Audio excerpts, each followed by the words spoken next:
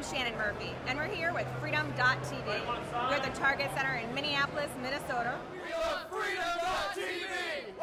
What part of his message are you really impressed with, and what basically are you looking to hear from him? The fact that he supports the Bill of Rights and the Constitution, and he has a 20-year voting record of doing that, and I followed him for years. I like his voting record in particular, and he says the right things to put America back as a republic. An inspiration to a lot of veterans.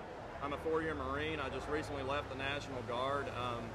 What he says about the war, what he says about our domestic enemies, that's a message that's not being heard, especially in Main Street America. How you doing? How are you guys doing? Not pretty good, just waiting for things to start up. Where in this time in American history should someone run for government? To effect a change, you know, the government's of the people, by the people, and for the people. You know, we got to get involved. You know, the time is now. Do you think we should shut down the Federal Reserve? Tear it down today. Sell the buildings to Greenpeace. I don't care. Just get rid of the Federal Reserve. We can definitely have competing currencies. Do you think America is a free or regulated country, and why? Well, America is obviously a regulated country. You know, we have these institutions, these legal institutions like the Federal Reserve. Regulated country. And why do you think so? It's not free. Well, you can't drive down a street and come to an intersection without cameras being at all for directions. There's so many different regulations. You have to have a license for everything, marriage to drive, you name it. So no, it's completely regulated. And what do you think of McCain's pick for VP? To be honest, I think she sounds good.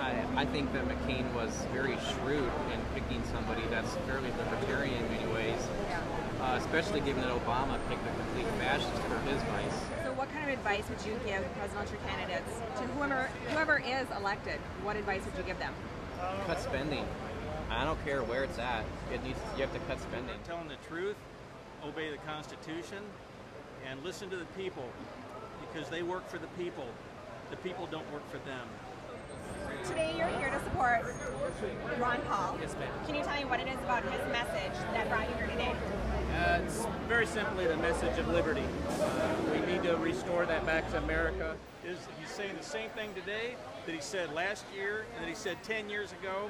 He's not flip-flopping and changing his mind depending on which group he's talking to. I'm Andrew Markovic from Boone, North Carolina, and you're watching Freedom.tv. We love Freedom.tv. My name is Matthew Jeffers. I'm from Limestone, Tennessee, and you are watching Freedom.tv.